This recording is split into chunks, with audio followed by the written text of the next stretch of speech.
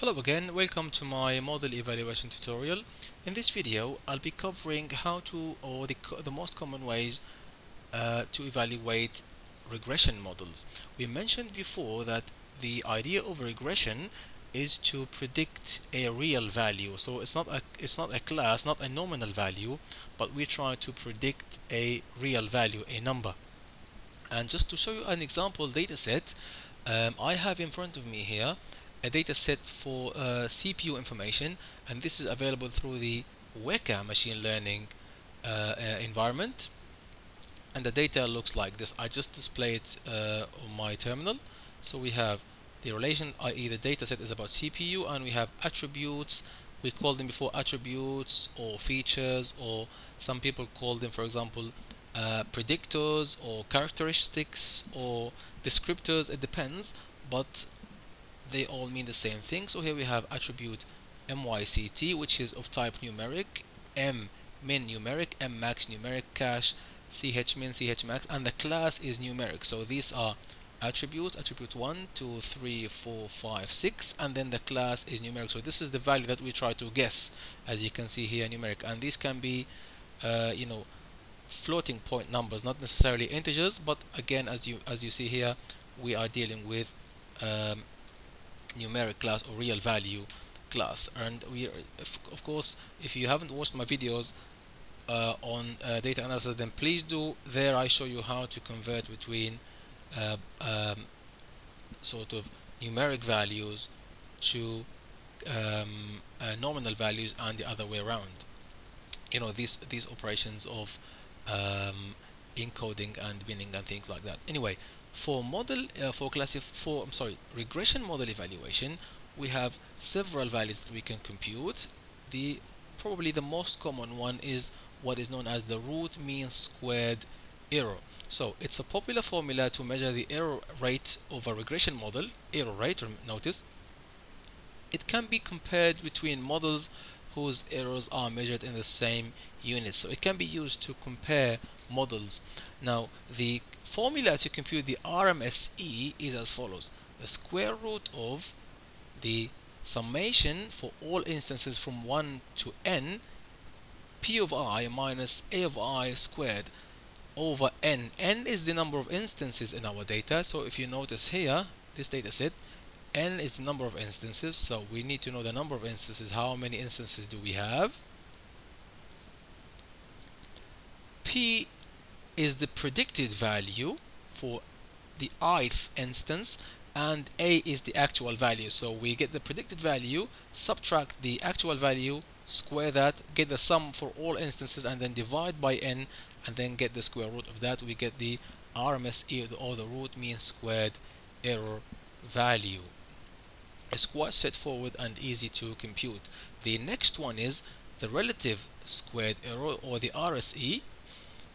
Unlike RMSE, the relative squared error, or RSE, can be compared between models whose errors are measured in different units. The formula to do that for the RSE is summation for all instances of predicted value minus actual value squared over summation for all instances. Now, a bar is the average of the actual values minus AI squared. I hope the formula makes sense. P is predicted value, A is the actual value, and A bar is the average of the or the mean of the actual values, and I is the ith instances, N is the number of instances. So we loop through all the instances and we get the predicted and actual values and compute these values here. That's the relative squared error. The next one is the mean absolute error. The mean absolute error, or MAE, has the same unit as the original data, and it can only be compared between models whose errors are measured in the same units. So it's similar to RMSE, slightly different. What we do here is, instead of squaring, what we do is we subtract the actual value from the predicted value for each instance and get the absolute value. So if it's negative, then we remove the negative, yes. So we always get positive values, sum that over all instances, and we divide by n. If you remember the RMSE, we used to get the square, yes, but here, and then get the square root of the entire number. No, what we do here is we just get the absolute value of the difference between the predicted and the actual value of each instances. So we loop through all instances and then we divide by the number of instances. Again, easy and straightforward to compute. The next one is the relative absolute error, or the RLE. Like the one we saw before, like the relative squared error, the relative absolute error RAE can be compared between models whose errors are measured in different units. And again here it's very similar to the RSE, if you remember the RSE, but now we don't do squaring, but we have the absolute value. We have the absolute value. P is the predicted, I is the actual values, and A bar is the average of the actual values. Remember here we're dealing with numerical values, yes, real values. So Pi minus Ai for the ith instance, we loop through all instances and the number of instances is n. Again, as you can see here, we loop through all the instances. Now we have another one, it's called coefficient of determination. The coefficient of determination, or the R2, summarizes the explanatory power of the regression model and is computed from the sum of squares terms. So it's computed from sum of squares. So the R2 describes the proportion of variance of the dependent variable explained by the regression model. So what we do here is we compute coefficient of determination, R square, which is SSR over SST. SSR is the sum of squares, and the SST is the sum of squares total, so we can compute them as you can see here. If the regression model is perfect, then the SSE error, the sum of squares error, is 1. If the regression model is a total failure, the SSE is equal to SST. No variance is explained by regression, and R2 is 0. So R2 is SSR over SST.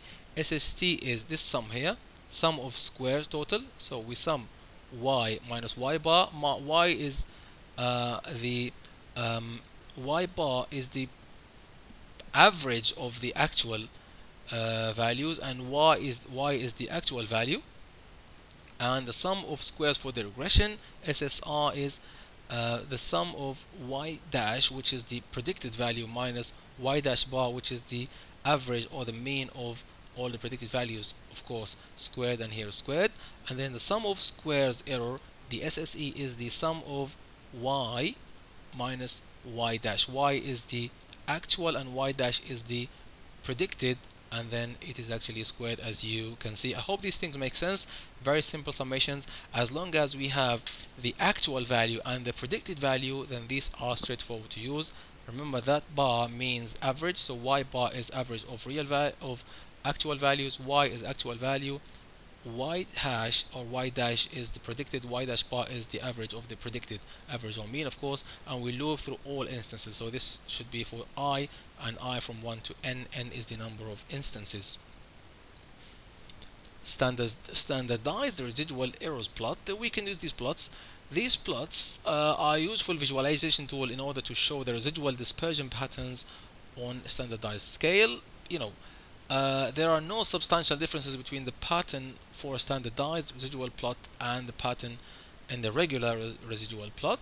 The only difference is the standardized scale on the y-axis, which allows us to easily detect potential outliers.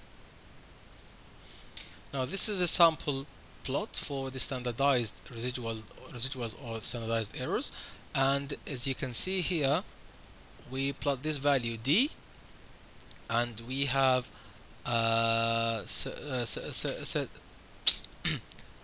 you can see here, 0.5, 1, 1.5, 2.5, and then minus 0.5, minus 1, minus 1.5, and minus 2. And for every value of d, the way we computed di is ei over se. Ei is for the ith instance or the ith observation. N is the number of observations or number of instances. The ith instance, e for the ith instance, is yi minus y hash I, or y dash I. Basically what that means is the actual value of I minus the predicted value of I. That's e. And then se is the square root of SSE over n minus k minus 1. SSE, we've learned how to compute it here. SSE, the sum of squares error, so we loop through all the instances or all the observations, and we subtract the predicted value for each instance from the real value of that same instance, and we square that and we get the sum. And that square root of SSE over n minus k minus 1. N is the number of observations or number of instances. K is the number of predictors or the number of features or the number of descriptors, as we mentioned before, i.e. the number of columns apart from the class column, minus 1. So n minus k minus 1. K is the number of predictors. Again, as we mentioned before, some people call them predictors, some people call them features, some people call them attributes, but they all mean the same thing. I hope this makes sense. I hope you're enjoying these tutorials. I'm going to stop here. Thanks again for watching, and hopefully I will start explaining the basic idea behind many of the data mining algorithms in my next tutorial series. Thanks again, and I'll see you next time.